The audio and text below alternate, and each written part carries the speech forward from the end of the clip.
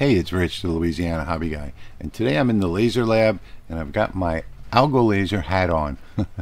I ran into Jill, the head of support for AlgoLaser in Illinois at the Lightburn convention, and he gave me this really nice stitched hat. I mean, really nice hat.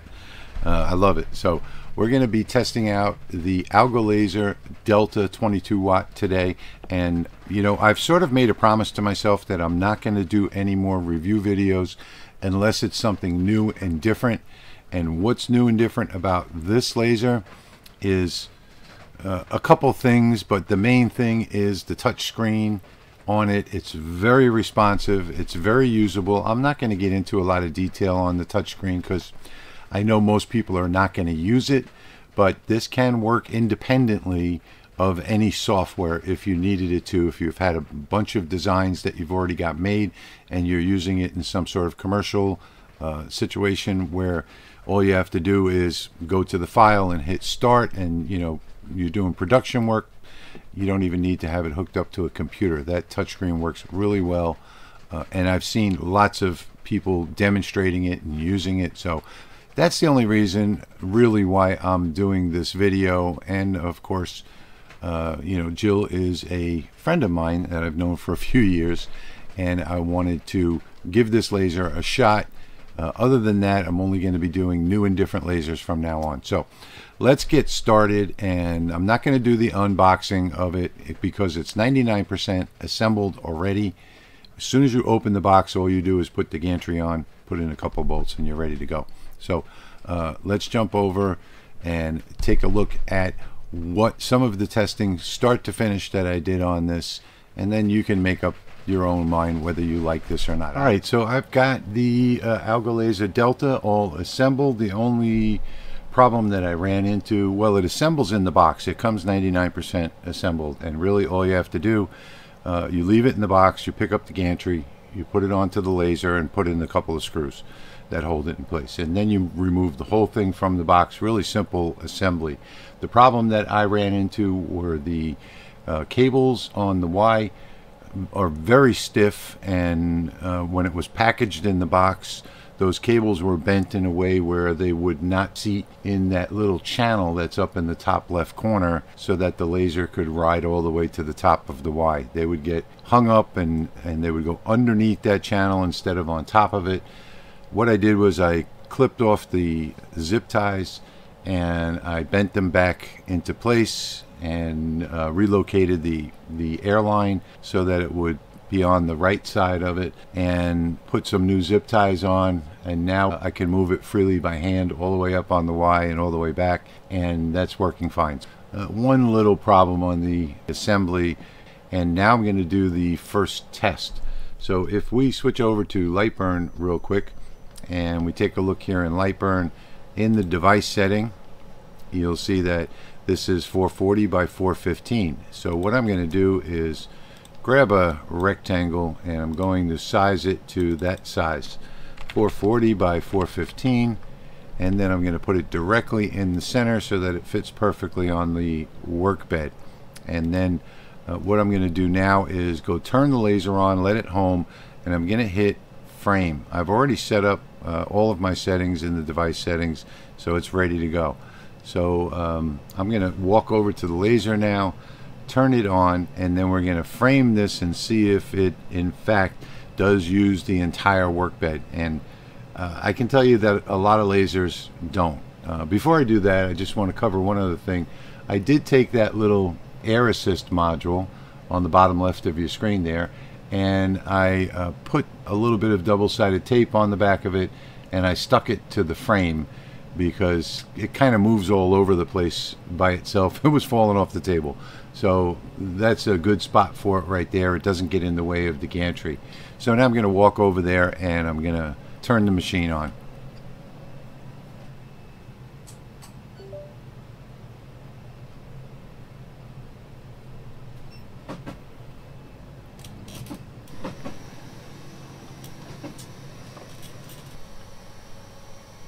So now you can see that it's turned on, it's communicating, connected in the console. I don't know why this is scrolling. This should only do that if you have show all turned on. I did report this to Jill at LBX in Illinois when we met over there. But if you wanted to see the specific commands, you could just type $, press enter, and then scroll up really quickly. And the only thing that I'm interested in seeing here is the $110 and $111, which shows me that it can operate at 30,000 millimeters per minute on both the X and the Y. So with that said, I'm going to come over here, and I've already drawn out my 440 by 415, and I'm going to hit frame, and we're going to see what happens. Hopefully it's not going to hit any end stops. So here we go, and that is something that I've noticed, is that it does turn on the fan, and it's quite loud. And there you go, you see that we can use the entire 440 by 415 area, work area. So that's a good thing. And I can also move this by hand in Lightburn. So if I come to the map icon and move it to the center, you'll see that it moves fine to the center. And then if we click way up here, it's moving just perfectly. And if I click down here, we've got the same thing. So it's working well everywhere. And then I'll just hit the home button real quick, and there you see is that painfully slow homing. But that's okay. I can put up with that. So now we know that everything's working properly, and this is the most important part to me, is, you know, the initial startup. Is everything working properly? I've gone ahead and put a honeycomb bed in there with a metal plate, an aluminum plate under it. I don't want to burn up my fireproof plywood there, so I'm just going to use the honeycomb bed for this and some absolute positioning, and we'll start running some tests and see how everything goes. So one of the features that I think is new and noteworthy is the way that this module focuses. So on the side here, there's a lever that you release, or actually let's release it and raise it up a little bit like that. And then over here there's a slide, and I don't know if my hand is in the way or if I've got enough lighting here. You push that slide all the way down like that. So now the slide is down and we're ready to focus. It's way down here. All we do is release this, let this drop down to the material like so, and then lock it again. And now we're done. If we press the button on the side, there's a little button right here. We press that button, it automatically retracts that pin to focus, and now it's in perfect focus. So you don't have to worry about focusing the machine, using a focusing tool, losing a focusing tool, or anything else. Everything is built right here into the side of the module. That is something that is new and different, and is probably, I would have to say, one of the best features I've seen. Absolutely the best focusing tool if you're going to be doing manual focus on a laser. Alright, so I started the engraving and I had to stop it because it just was a lot more powerful. What I did was I took the Atomstack A20 Pro setting because I happen to have a test card on hand from it, and I used the same exact settings, 8,000 millimeters a minute, 100% power, 15 power on the grayscale, 100% max, 15 min, and this was the exact same setting as the A20 Pro.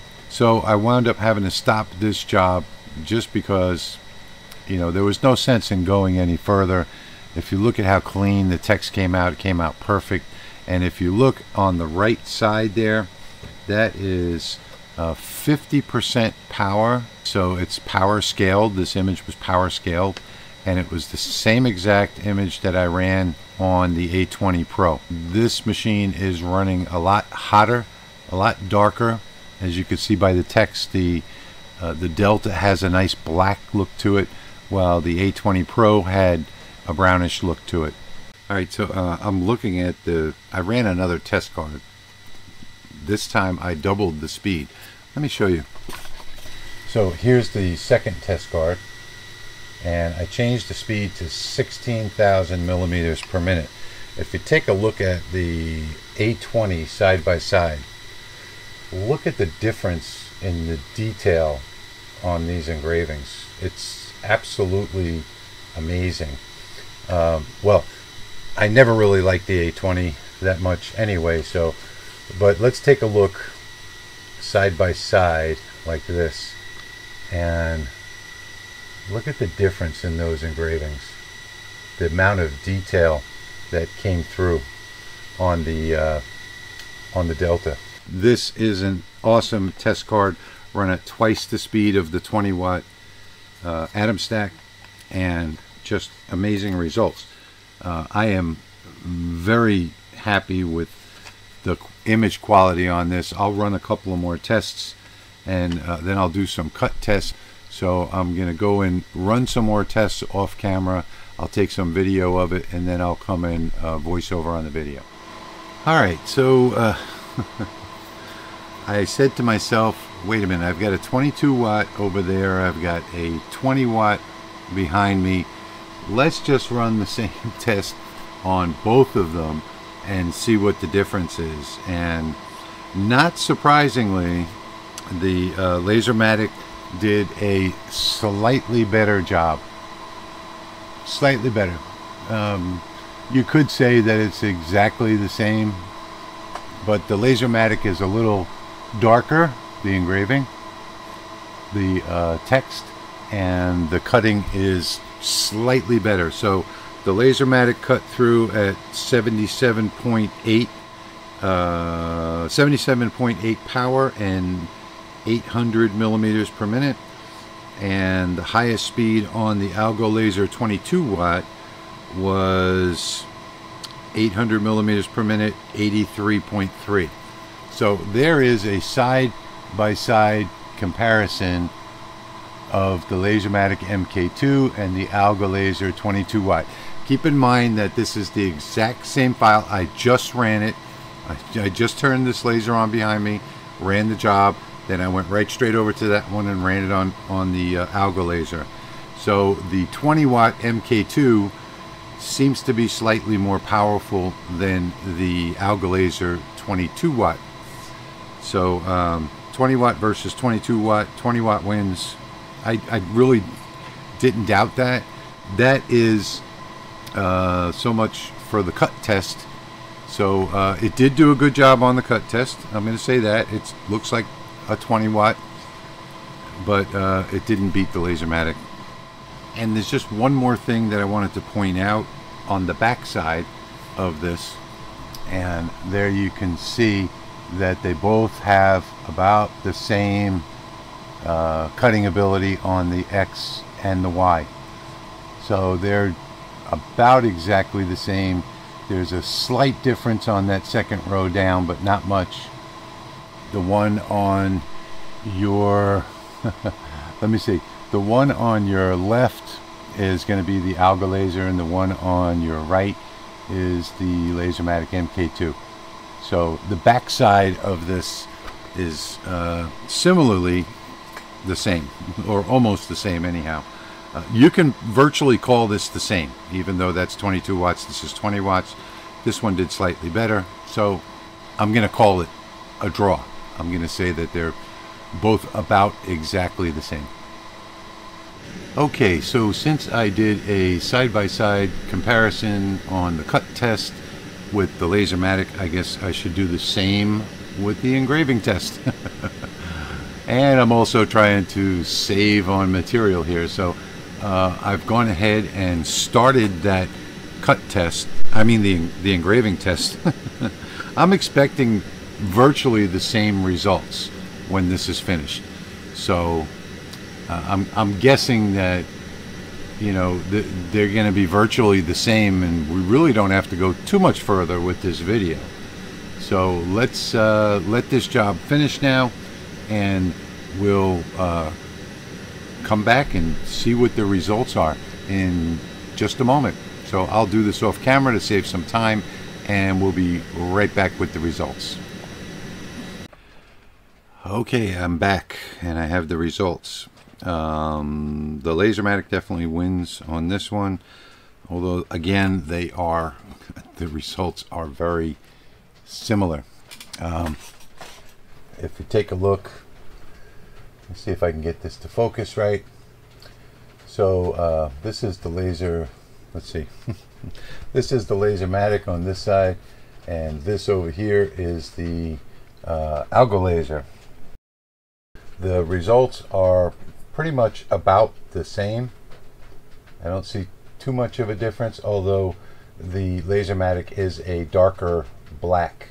So you get better blacks out of the LaserMATIC than you get out of the AlgoLaser. But still, all in all, that's a pretty good test pattern there. Really good gradient all the way up. We could actually raise this speed up quite a bit. Probably, I would say that I would probably increase the steps of the speed in order to get a better gradient there. But both of them came out really good. So, you know, there you go. Okay, so now I am running the Vintage World map.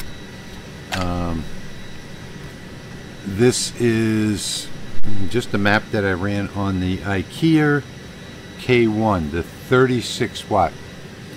And let me show you real quick. So this is the Vintage World map on the Ikier K1. And I've taken all my settings now. The Ikier goes faster, 48,000 instead of 30. I did this one 48,100. So if we take a look at light burn now real quick, I've changed the settings on this to 30,000 and 80% power instead of what did I have here, 48,100.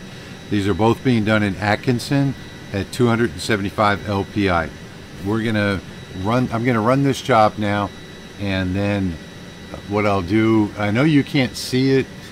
I'm not set up with the cameras to do this really well because I've got that enclosure covering it, and it's very dark inside of there. So I've even put a light on top. Still can't really see it well, but when it's finished, we'll take a look at it and see how it came out. So I'll go ahead and speed this video up now, and we'll take a look at the finished product.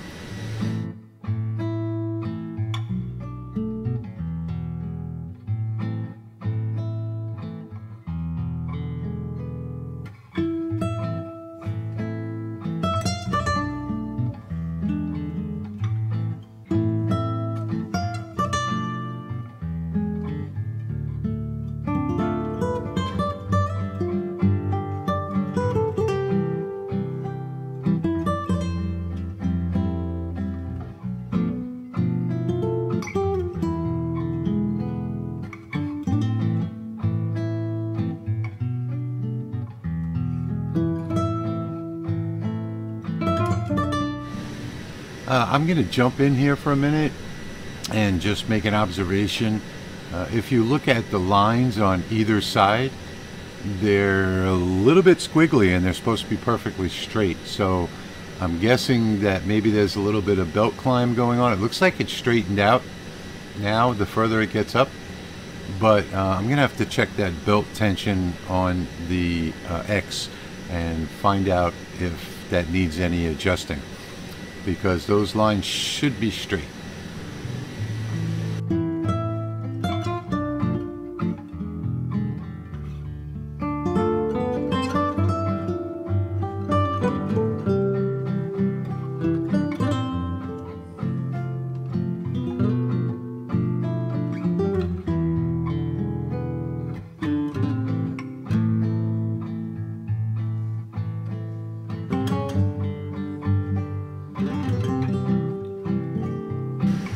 Okay, so I am noticing something very strange here.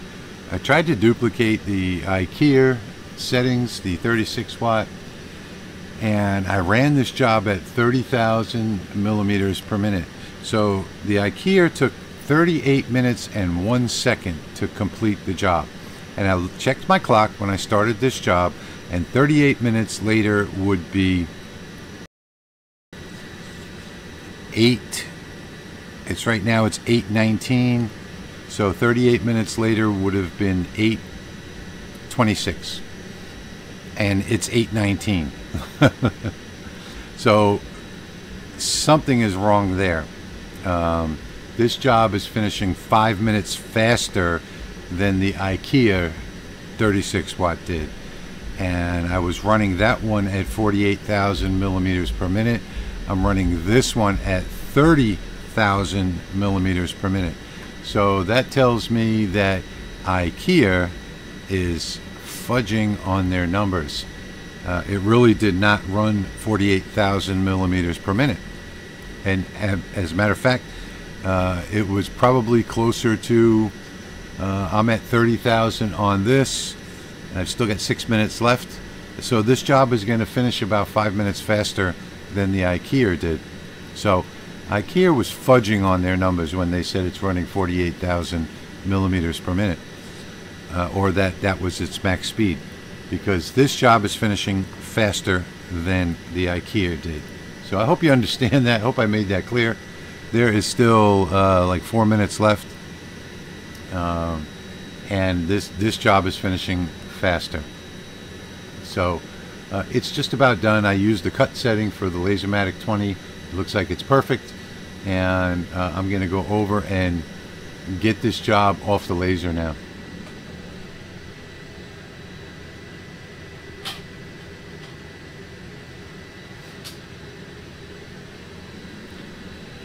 Okay, so I've got it off the laser.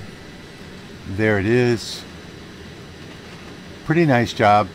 I checked the tension on the belts, and the belts didn't seem to need any attention on the X.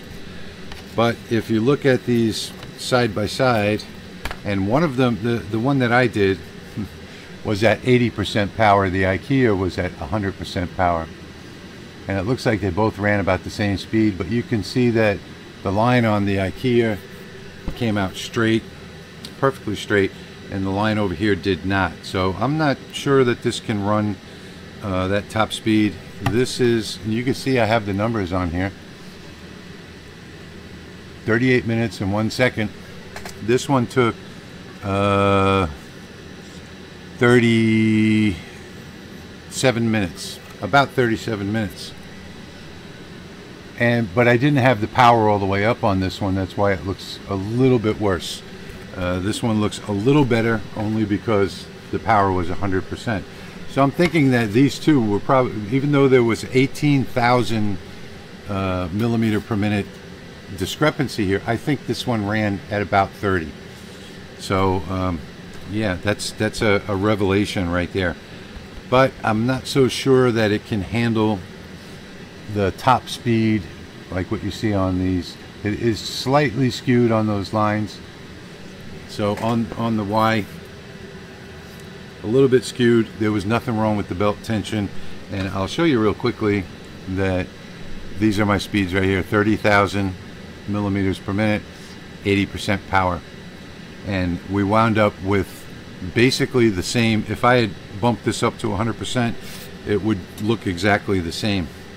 And other than that, I don't see a big difference between these two. Not a big difference at all. Nothing else in the image is skewed except for those two lines on the edge. If you look at the ribbon in the top corner here, you'll see that it came out perfect. The text came out good. There's no problem with any of that. So yeah, I think Ikier gave me some funny numbers. But other than that, it came out really good. But all in all, you know, there's really no reason. The tests that I've done so far put this in the higher level category as compared to like the Atomstack A20 and the SculptFun S30 and things like that. I've tested all of them from 20 watts all the way up to 40 watts and everything in between, and I would put this one probably as number one for an open style gantry system.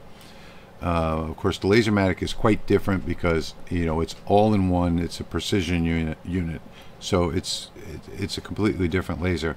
If you're going to be getting an open style gantry system, and if you need to have that touch screen, which some of you may need to have that, if you're running repetitive production work, it's as easy as hitting start, setting up a jig and doing it that way. But I'm going to put this in the top. I'm going to say this is better than the Ikier 36 watt. This is better than, it's better than all of them. The Ikier 36 watt. Anything in the 20 to 40 watt range, this one comes out on top, obviously, except for the comparison to the LaserMATIC. But that's partially bias and partially that I like the blacker burn at lower speeds and powers. So and it's really precision. You don't have to worry about fidgeting around on the workbed to get your work lined up. This is all done in absolute coordinates. I did use absolute coordinates on that too, but there was a lot of framing involved. So again, if you're looking for an open style gantry system and comparing this to the other ones out there, I'm going to say that this one ranks up in the top. I am a little disappointed by Ikier, saying that they had a, whatever it was, 46,000 millimeter per minute machine, and this one finished faster, the same exact job. I mean, I'm a little disappointed by that, and I guess I have to go back and make a comment on that. But like I said, this one rates up at the top. I'm not going to go through all the testing. It takes a lot of time, a lot of material. I've already done about 8 other tests off camera, and this thing performed flawlessly. Now the good is you got the touch screen, you got the automatic air assist. I do like the fact that you're able to control that air assist with the up and down button to go from 10 to 100%. That is a great feature. Is this the best new laser on the market? No, it's definitely not. That is the one behind me, but it is the best open style gantry laser that I've found in the diodes so far. So I'm gonna put it that way. Another good thing is that touch screen.